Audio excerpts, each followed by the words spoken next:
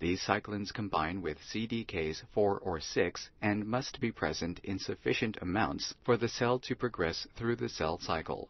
Cyclin D CDK complexes act on the retinoblastoma protein PRB.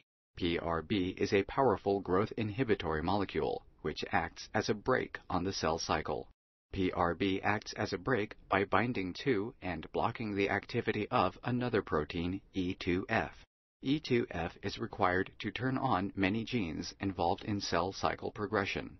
Active cyclin D CDK complexes phosphorylate and inactivate PRB, which leads to the release of E2F.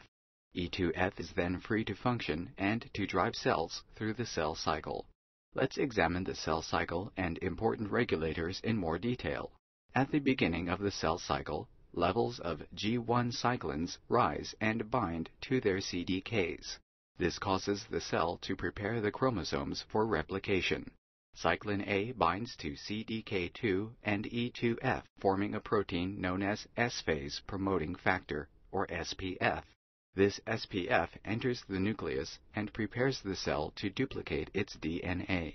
Mitotic cyclins, such as cyclin B, complex with CDK, forming an M-phase promoting factor which initiates assembly of the mitotic spindle, breakdown of the nuclear envelope, and condensation of the chromosomes. At this point, the M-phase promoting factor activates the anaphase promoting complex, or APC. This protein induces anaphase by allowing sister chromatids to separate and degrade cyclin B, which induces the completion of mitosis, turns on synthesis of G1 cyclins for the start of the next cycle, and enables DNA replication before the start of the next mitosis. The cell cycle also contains inhibitory proteins that restrict movement through the cycle.